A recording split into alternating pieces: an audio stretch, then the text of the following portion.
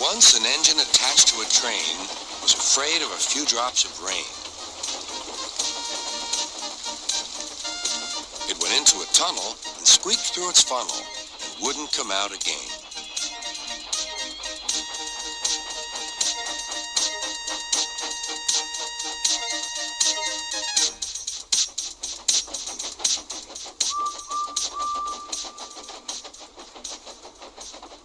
The engine's name is Henry. His driver and fireman argued with him, but he would not move. "The rain will spoil my lovely green paint and red stripes," he said. The conductor blew his whistle till he had no more breath and waved his flag till his arms ached, but Henry still stayed in the tunnel and blew steam at him.